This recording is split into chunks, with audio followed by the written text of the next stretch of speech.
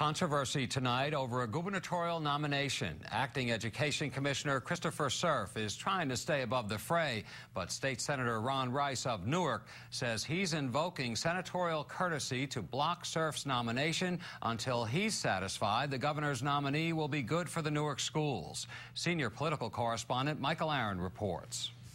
There are too many issues starting to come to surface relating to Mr. Cerf. And we have to look at this a little bit deeper before I signed off. Senator Rice is concerned about Cerf's relationship with the Newark School District. The acting commissioner addressed the Black Ministers Council in Newark this morning. Last week, it was reported that his partner in a consulting firm won a $500,000 contract from Newark to rethink the school system there. Rice says that money came from a private hedge fund manager and that privatization of Newark schools is meant to suck money out of the public school system, and that's why Rice is blocking Cerf. NJN's Marie Denoya Aronson caught up with Cerf after his morning speech. I have the highest regard for Senator Rice. I consider him a decent and honorable man. We've had honest, direct, and forthright conversations, and that's really all I have to say. Cerf was invited to appear yesterday before the legislature's Joint Committee on the Public Schools, chaired by Ron Rice.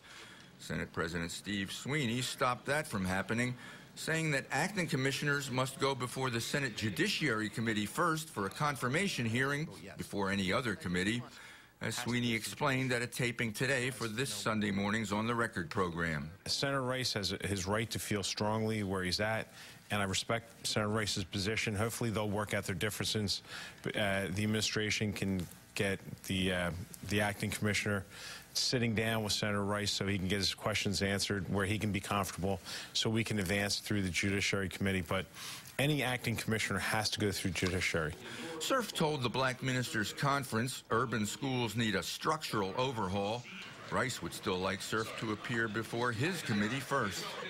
But the reality, Mike, is that until I sign off, he's not going to be confirmed to be a commissioner.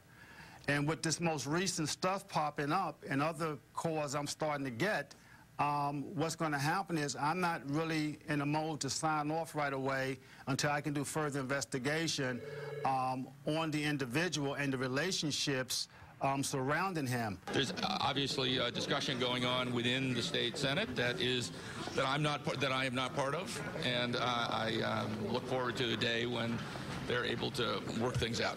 Are you troubled at all by what you've seen about Cerf? It's starting to raise questions. You know what I mean? When we first heard of his nomination, I think people were pretty excited because he had a great reputation coming out of New York City, and but the relationship with Newark is at least starting to have people have questions now that weren't there before, Michael. Michael Aaron, NJN News, Trenton.